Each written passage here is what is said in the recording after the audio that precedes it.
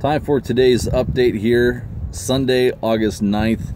Today was a grind for everybody. I only know of 2 boats out here that tagged out on their Chinook.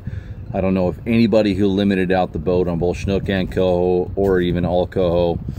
Even out in the ocean was a bit tough. Now, that might have been attributed to the fact that we just had the front that came through, and this morning we had east wind, which is very rare down here, so sometimes that barometer changing like that will throw these fish off.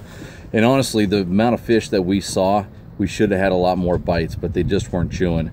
Our tally for today, we ended up keeping 4, releasing 1, and missing a few others, and losing a couple really nice Chinooks. So all in all, I mean, you can't complain about a day like that. It was great. And the fact that we not only caught a handful of fish, but that they were really good quality fish. The Chinook that we kept were studs. They were tankers. They were all 24 to 28 pounds. The 2 we lost were right in that same category. All the fish I'm seeing coming up to the dock are all 20 plus. I mean, there were some really, really nice Chinook caught today.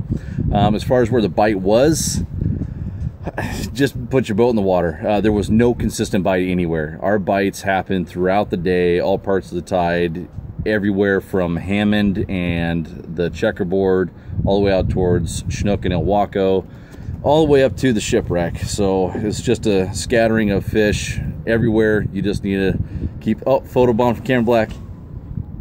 Oh, it's Cameron's deckhand. Yep. Cameron actually got into a few fish today too, so but he struggled as well. Again, everyone had a hard time here today. So if you're coming out here tomorrow and the next couple of days, hopefully that east wind doesn't blow. That might help things out a bit. Blades were it for me today, and it really didn't seem like it mattered as long as you were close to the bottom. There's Cameron. Hey. So again, blades worked best for us today, within a couple feet off the bottom. Give that a shot. And it was again that brass and red blue dot. That one did the best today. We had a couple bites on others, but that one's been the consistent one. Flasher color, man, I don't know. There weren't enough bites today for me to really tell you that there's a consistent pattern on a flasher color, or a depth, or even a location. So hopefully tomorrow I can give you guys more info, a little bit better pattern. But today was a grind. Scratched out some fish, but they were some studs. So get down here. There's still going to be some great fishing, a lot of Chinook around right now, and we'll start seeing the Coho as the tides start getting bigger. All right, guys, we'll see you tomorrow, hopefully earlier.